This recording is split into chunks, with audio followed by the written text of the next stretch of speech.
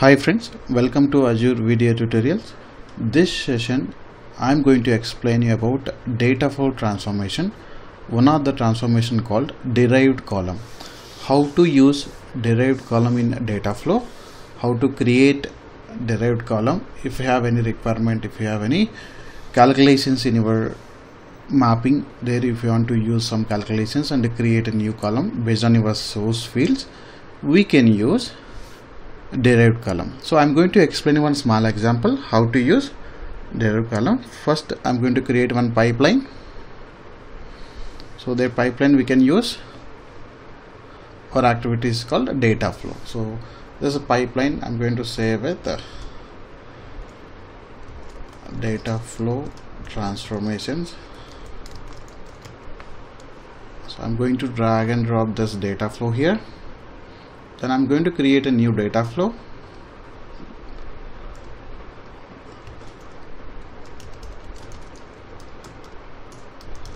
So I'm going to save this.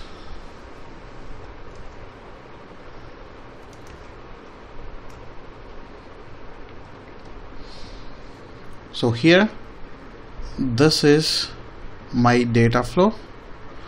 Then I'm going to add a source here. Click on this.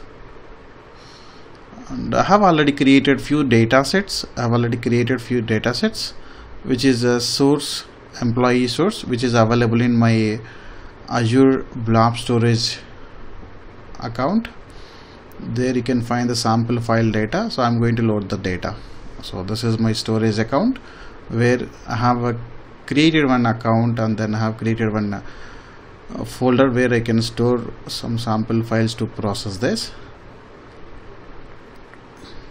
So in one container I have created that container. There's a source folder, you can say source container. There I have a files, employee and department.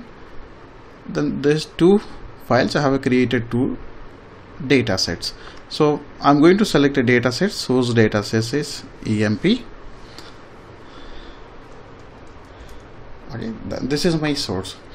Then I'm going to click on add. There is a plus symbol here. If you click on add, you will be getting all the options. I'm going to show you derived column. Click on this, and here you will be getting option. So I'm going to change this name, salary plus commission.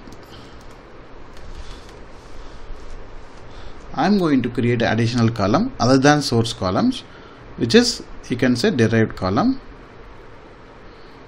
Okay. You can say total salary. So total sal. Then so I'm going to select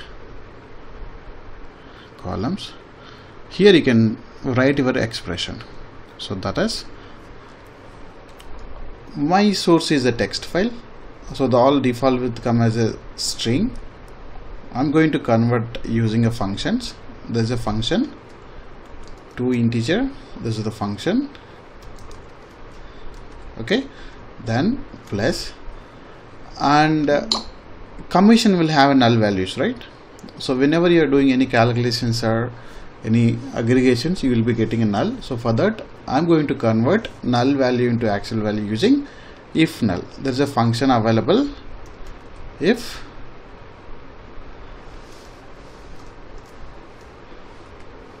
there's if null, you can see here. Again I'm going to use to integer.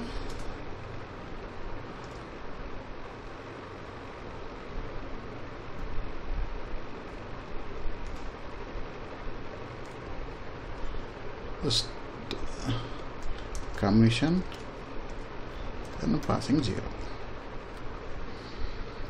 So this is, I'm going to writing a condition.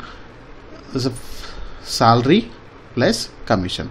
Why I'm using integer? Because my source is a file. The default I'm getting as a string, but I'm doing some calculations. The string it will throw error for integer. So I'm converting it integer here, and same for other column also commission.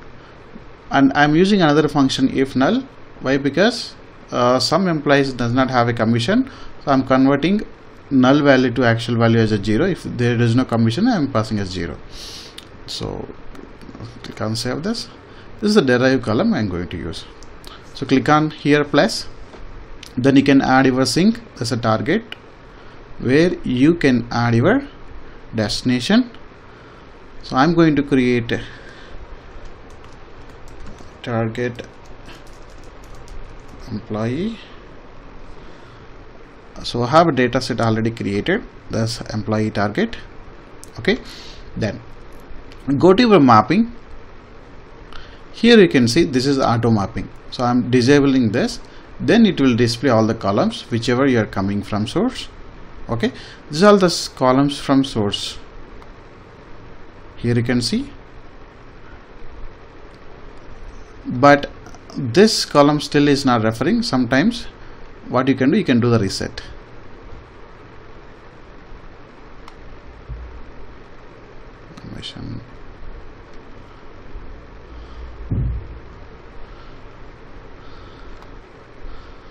Still it's not coming.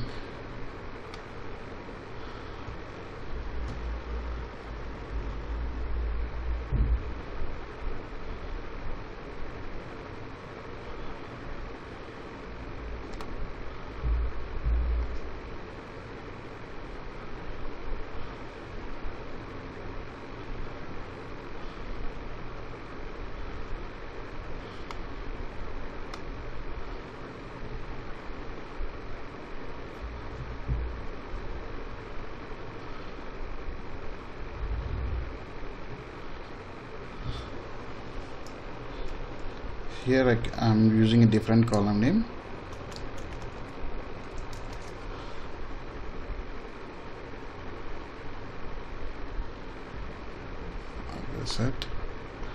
Here you can see the total cell, because earlier it's available as a cell, that's why it is not displaying. Now I'm going to use as a different column because the cell already is available, that's why it's not coming. Then you can go to setting and create a file, the single output file that will show you that.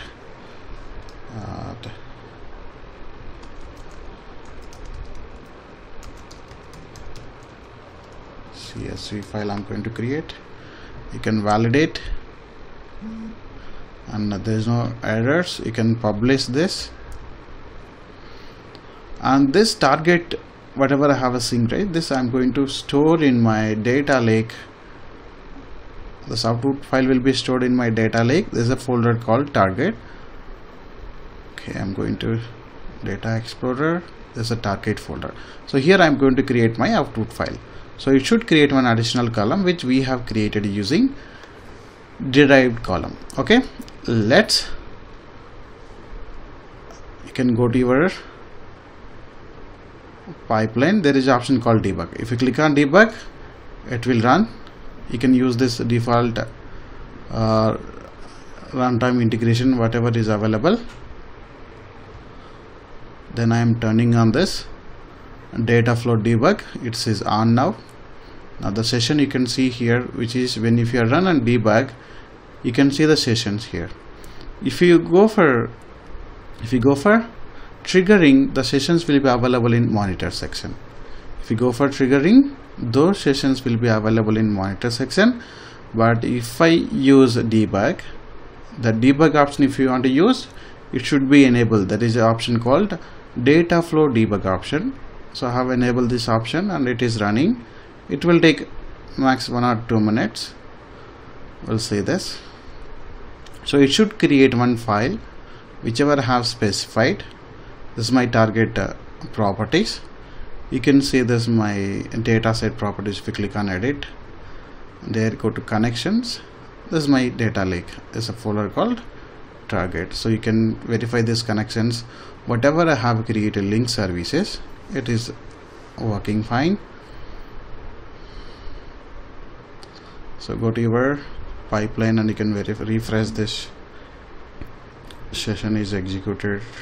So still it's progress, and once it's done you can see the file. So still it's progress.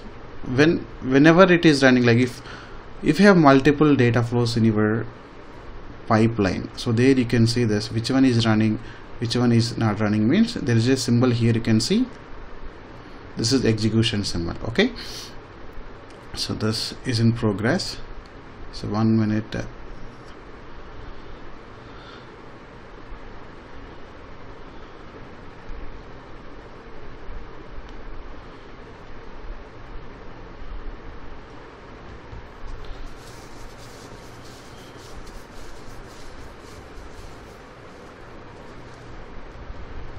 So it should create additional column other than source columns, which we have created using derived column. So we can create a multiple columns based on your requirement. You can apply all the calculations or formulas, whichever you have a requirement.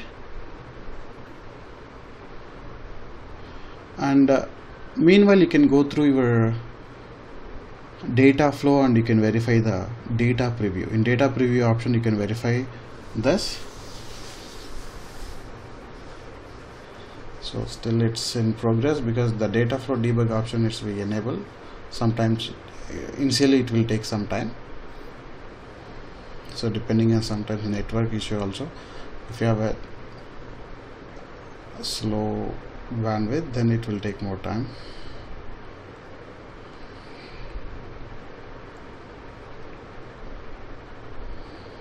Just refresh.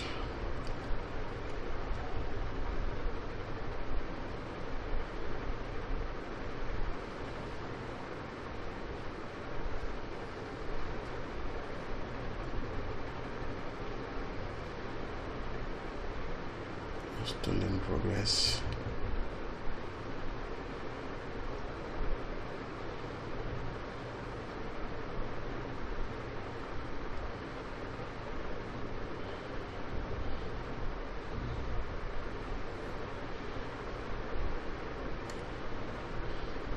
See here the default all source file we are getting as a string, which we are going to create and we are converting as a integer. That's why here you can see the type, it is showing as integer.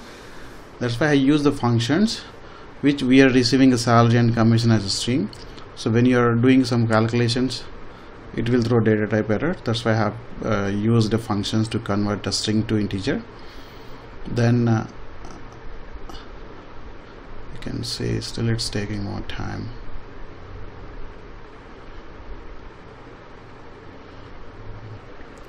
So the debug flow is enabled. You can see here data flow debug option is enabled. You can refresh here, and before running you can see the data preview, how the data is like looking, how you can expect the output.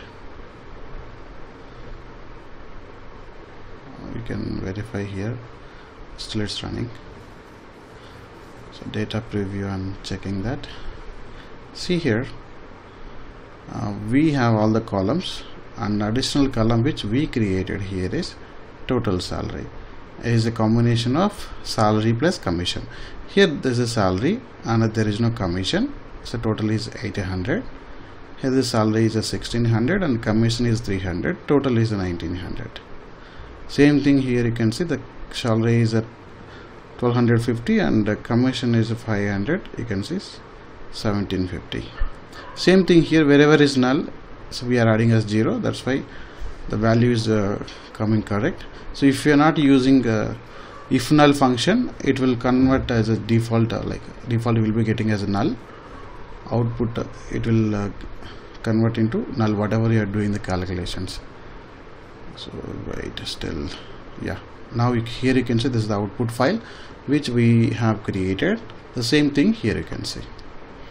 This is all the 7 columns, existing columns in this table, and I have created additional column based on salary and commission. This is salary plus commission. So this is